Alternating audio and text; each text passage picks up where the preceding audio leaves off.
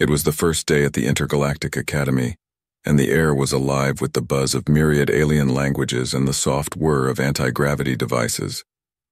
The Academy was nestled on a neutral asteroid, chosen for its accessibility from multiple wormholes and warp points scattered throughout the galaxy. This institution was a melting pot of the universe's brightest young minds, and today, they welcomed their first ever student from Earth, Jace. As Jace strode through the towering glass and steel corridors of the Academy, his steps were heavy with both anticipation and the gravity adjuster strapped to his back, designed to mimic Earth's stronger gravitational pull. Around him, beings of various forms and sizes moved about. Some floated by effortlessly, their bodies perfectly adapted to zero-G environments, while others, like the crystalline shards from Orion 5, clicked and clacked along on multifaceted legs. Jace was a sight that drew the eye, not just because he was human, a rarity in this part of the cosmos, but also because of his casual attire, which starkly contrasted with the elaborate ceremonial robes and shimmering energy fields worn by other students. His plain t-shirt and jeans, adorned with a simple backpack, marked him distinctly as an outsider. In the grand orientation hall, holographic banners floated, displaying welcoming messages in countless languages. Jace found his translated to a simple, "Welcome, Jace from Earth," accompanied by an image of his home planet, a lush blue and green sphere wrapped in white clouds. As he found a seat among the crowd, a small group of curious students gathered around him. A tall, slender figure with skin like the night sky speckled with stars, a Zetharian, extended a hand. "I'm Lyris. What's it like on a Deathworld?" she asked, her voice a melodious hum that filled the air around them. Jace smiled, sensing the mix of curiosity and apprehension in her tone. "It's not so bad once you get used to dodging hurricanes, outrunning wildfires, and occasionally convincing bears you're not a snack," he replied, his tone light but his eyes sparkling with the thrill of his experiences. Another student, this one covered in iridescent scales, chimed in. "I heard Earth has hundreds of languages and even more cultures. How do you manage to learn all that?" "We grow up with it," Jay shrugged. "Plus, we have technology to help us bridge the gaps. It's like here how we all use universal translators to communicate." The bell chimed, and a hush fell over the crowd as the dean, a venerable old Tormak with 4 eyes and a gentle demeanor, took the stage. His voice boomed out, amplified to reach every ear, no matter their auditory range. "Welcome to all new students. Here at the Intergalactic Academy, you will learn not just academic knowledge, but also the values of cooperation and understanding across cultures. You come from many worlds, but here you are one community. Look around you. Your classmates are your team, your challenges are shared, and your successes will be celebrated together." As the dean continued with his speech, Jace felt a growing sense of pride and excitement. He was not just a representative of Earth, he was its ambassador. Here, at the edge of known space, he would show the galaxy not just what it meant to be human, but what a human could do. As the orientation concluded, the students dispersed, buzzing with excitement about the first challenge that awaited them. The Intergalactic Academy was renowned for its rigorous and innovative training programs, designed to push students to their limits and beyond. Today's task was no different. It was a simulated environment exercise, one that would test their physical and mental agility. Jace, already accustomed to Earth's harsh terrains and unpredictable weather, felt a rush of adrenaline at the prospect. He followed the throng to the simulation dome, a massive structure capable of replicating any environment from the known universe. Today, it would create a dense, jungle-like setting reminiscent of Earth's Amazon, complete with high humidity, thick vegetation, and the constant calls of hidden wildlife. The students gathered in the briefing room where Instructor Valar, a scaled and multi-eyed creature from Silax 3, explained the challenge. You will need to navigate through the jungle to retrieve a data beacon placed at its center. The environment is designed to be disorienting, testing your navigation skills and your ability to adapt to new and challenging conditions. Remember, teamwork is encouraged, but individual performance will also be evaluated. As the large doors to the simulation dome slid open, a wave of moist, warm air washed over them. Jace took a deep breath, the scents and sounds transporting him back to his time exploring the natural reserves on Earth. Beside him, a pair of Nari twins from a desert planet looked overwhelmed by the humidity and dense foliage. "Stick with me," Jace offered with a reassuring smile. "I've dealt with environments like this before." Grateful, they nodded, and the trio stepped into the simulation. The jungle was a riot of colors and sounds. Towering trees with wide, leafy canopies blocked most of the sunlight, casting everything in deep green hues. Vines hung like curtains, and the ground was a carpet of thick ferns and moss. Jace took the lead, his eyes scanning the surroundings for the safest paths. He showed his team how to mark their trail to avoid going in circles, a simple survival trick from his Earth scouting days.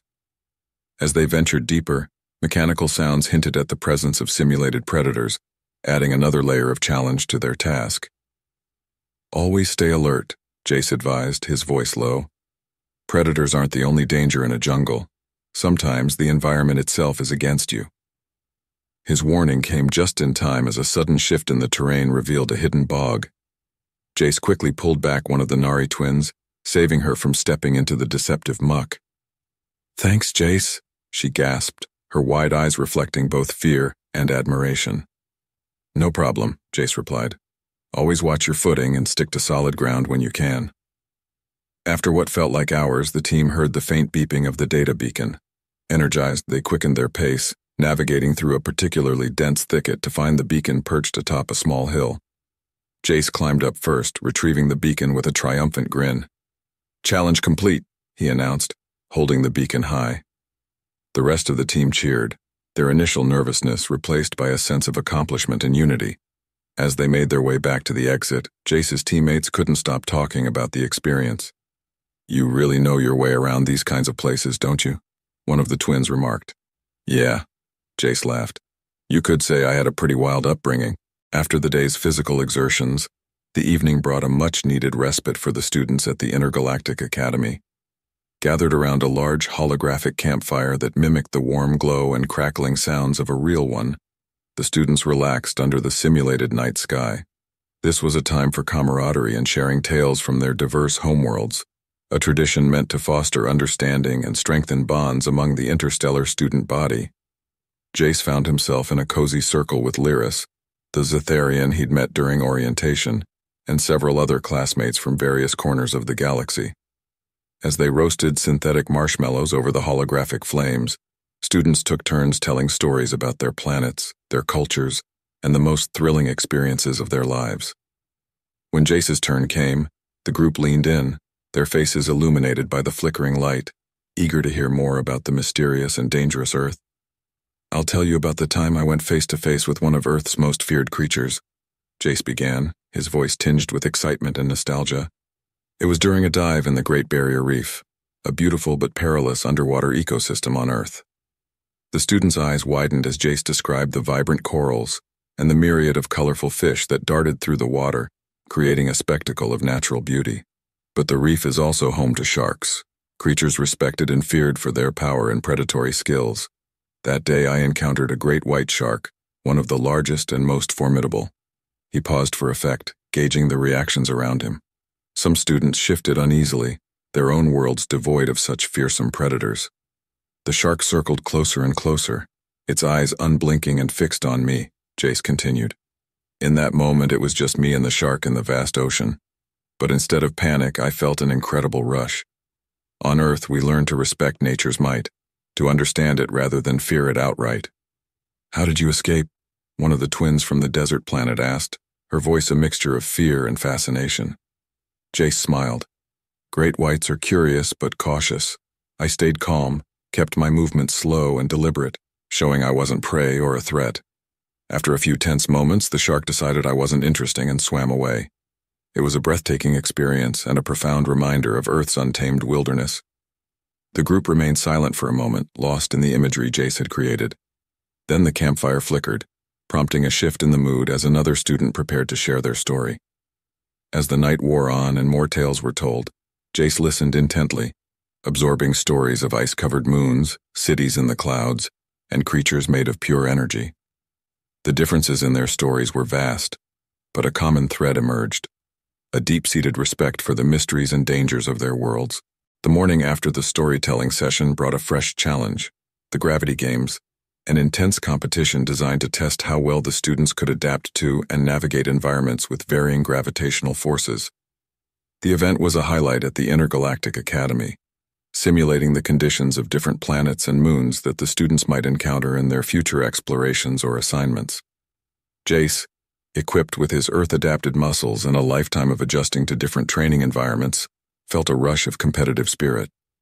The arena for the gravity games was a massive dome, segmented into different zones, each mimicking a specific planetary gravity, ranging from the light pull of a small asteroid to the heavy crush of a gas giant. As the students gathered in the arena, Instructor Velar explained the rules.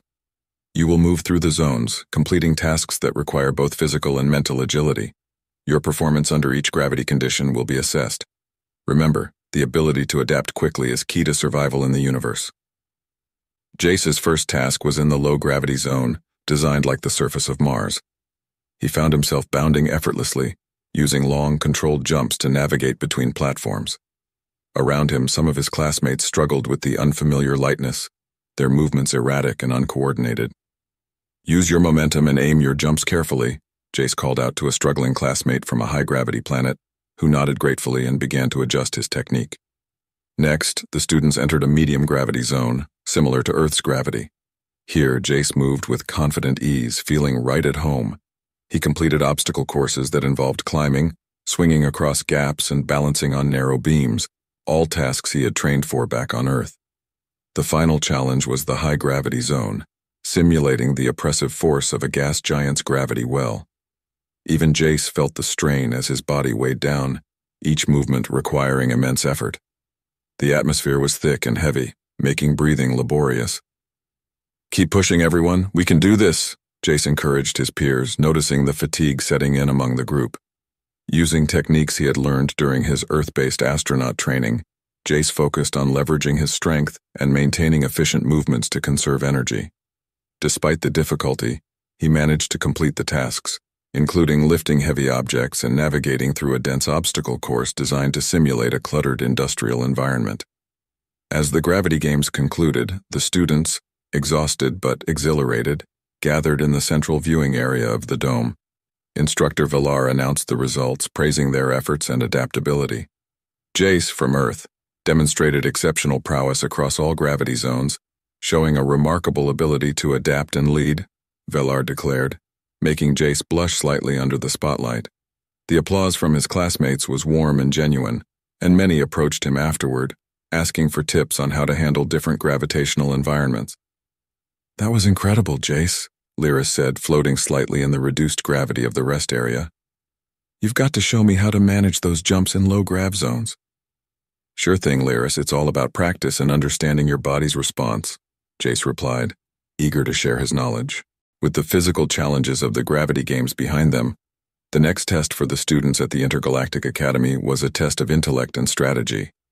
The Duel of Wits was a highly anticipated debate competition where students were paired against one another to argue on various complex topics ranging from ethics in interstellar exploration to strategies for managing scarce resources on newly colonized planets.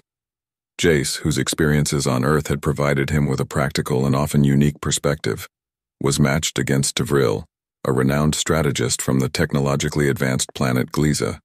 Their topic: is reliance on technology or adaptation to the environment more vital for survival in unknown territories?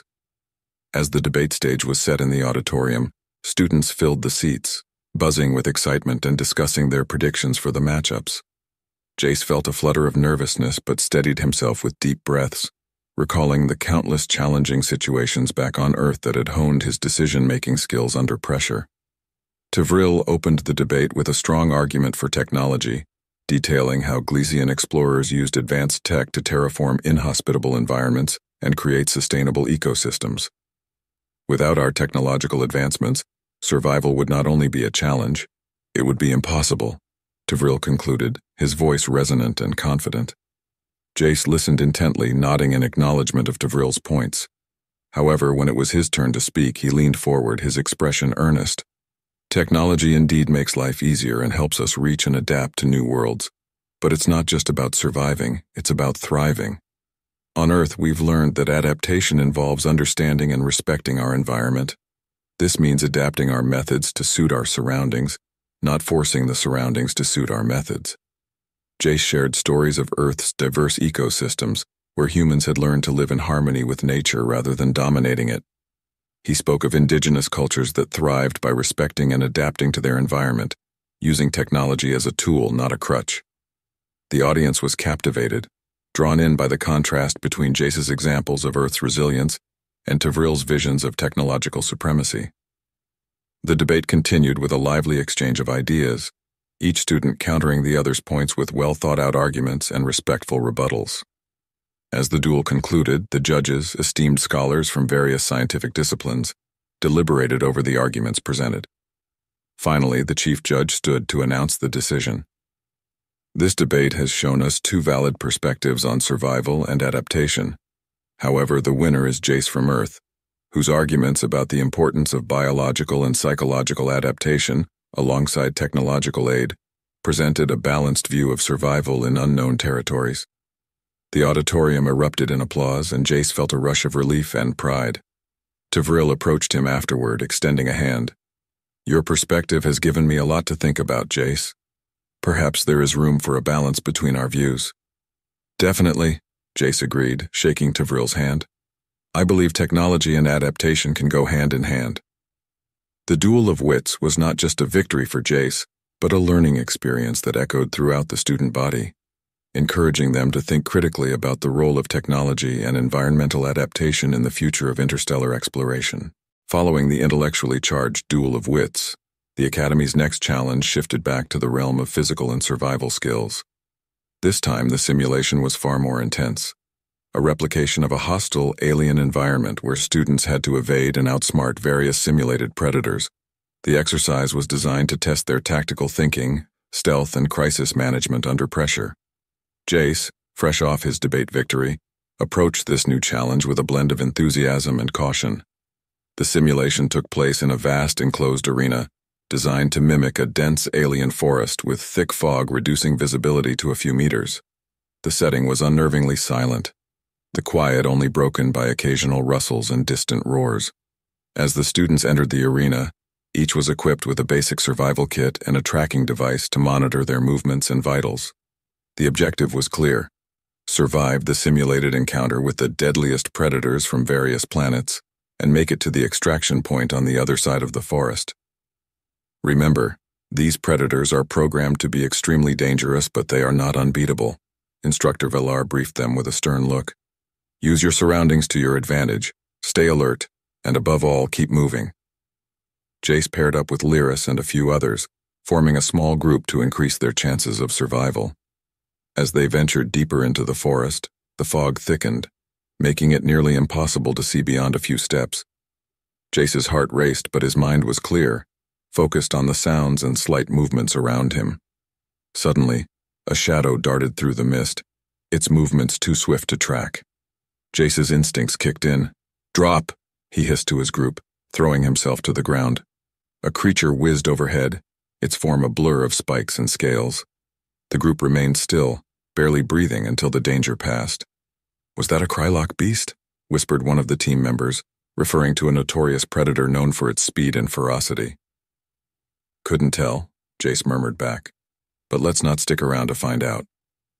They moved cautiously, using natural cover and occasionally creating diversions to mislead any followers. Jace remembered his encounters with Earth's wildlife, where staying downwind and minimizing noise had allowed him to observe animals without becoming prey himself. He applied the same principles now, guiding his teammates to use the terrain to their advantage.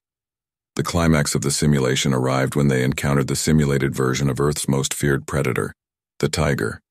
It was a perfect replica, down to the intimidating stare and powerful build. Jace felt a mix of fear and admiration. The tiger was a symbol of Earth's untamed wilderness, a creature of both beauty and danger. Using a combination of distraction and a well-placed trap they had prepared earlier, Jace led the team in neutralizing the threat. They maneuvered around the tiger, slowly directing it towards the trap using small noises and movements.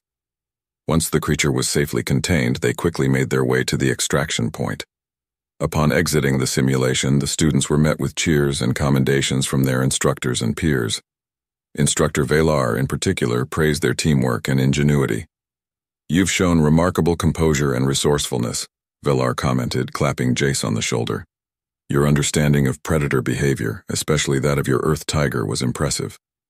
Jace smiled, feeling a deep sense of satisfaction. Thanks, instructor. It's about understanding and respecting these creatures, whether they're from Earth or elsewhere. The unseen predator simulation reinforced the importance of strategic thinking and environmental awareness, qualities that Jace had mastered on Earth and now successfully applied in a broader galactic context. His leadership and calm under pressure not only helped his team survive, but also highlighted his growth as a formidable student at the Intergalactic Academy. As the semester drew to a close at the Intergalactic Academy, the ultimate challenge was unveiled to the students, a survival test on a deserted planetoid. This final test was not just a measure of the students' ability to apply their learned skills in a real-world scenario, but also a testament to their leadership and teamwork capabilities. Jace, having proven his mettle in both intellectual and physical challenges, was selected as one of the team leaders for this exercise. His team consisted of a diverse group of classmates, including Lyris, the twins from the desert planet, and a few others who had shown exceptional skills throughout the semester.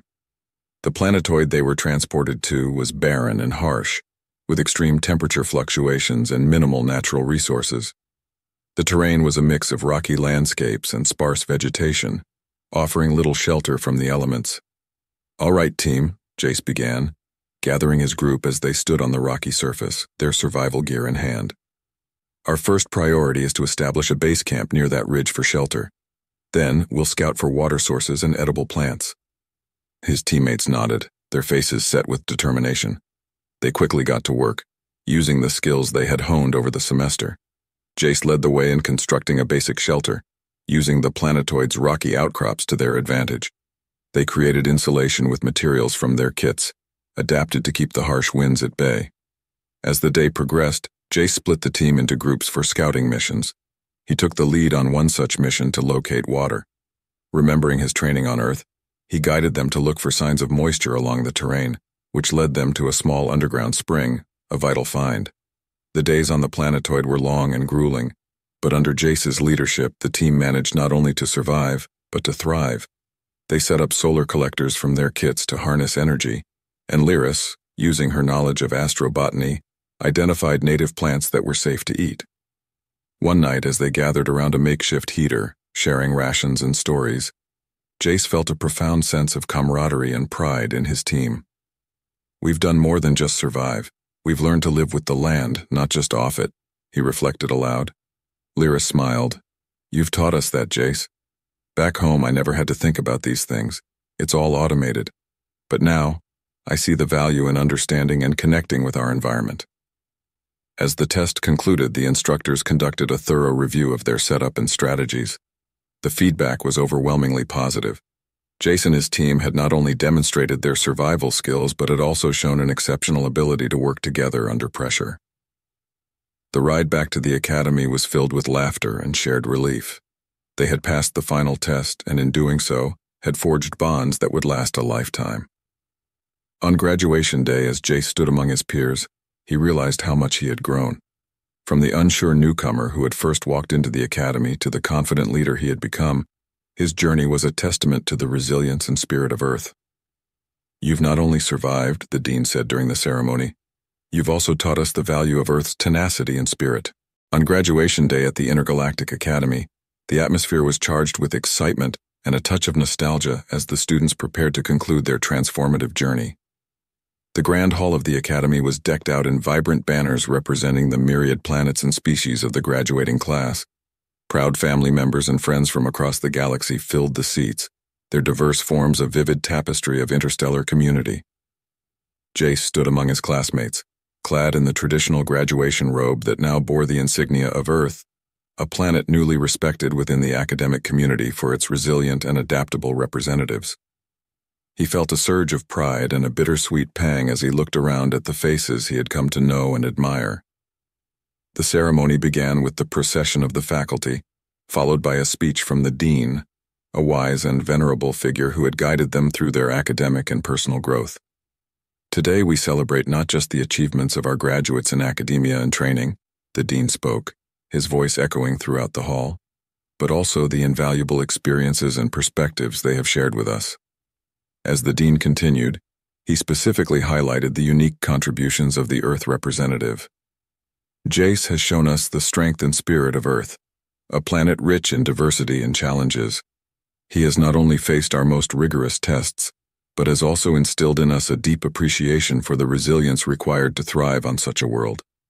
The crowd responded with enthusiastic applause, many nodding in agreement, having personally witnessed or heard of Jace's remarkable adaptability and leadership. When it was time for the graduates to receive their diplomas, Jace's name was called, and he walked across the stage with a confident stride. As he accepted his diploma, the applause was louder, filled with cheers and whistles. He smiled, his heart full, as he scanned the crowd, spotting Lyris, the twins, and other friends who were cheering wildly for him. Following the formalities, the graduates threw their caps into the air, a traditional Earth gesture of celebration that had been enthusiastically adopted by the Academy. The caps floated, some hovering in the low gravity, creating a moment of joyous chaos. The celebration moved outside, where tables laden with foods from various worlds had been arranged. Jace mingled among his friends and their families, sharing laughter and promises to stay connected. The discussions were lively, with plans for future meetups and potential collaborations across galaxies. As the sun set on the horizon, casting a golden glow over the gathering, Jace felt a profound connection to these people and this place. "I came here from Earth, thinking I'd learn about the universe," he mused aloud to Lyris and the others. "But I've learned just as much about myself, and what we as a diverse community can achieve together." Lyris smiled, her eyes twinkling. "And we've learned from you, Jace. You brought a piece of Earth to all of us." As the evening drew to a close, Jace looked up at the stars, feeling ready for whatever new challenges awaited him in the vast expanse of space. With the skills, knowledge, and friendships he had gained at the Intergalactic Academy, he was more than equipped to face them. Earth had sent him to learn, but in return, he had taught them all the meaning of perseverance and unity in diversity. Graduation day was not just an end, but a beginning, a gateway to the boundless opportunities of the cosmos. For Jace and his classmates, the future was as bright and promising as the starlit sky above them.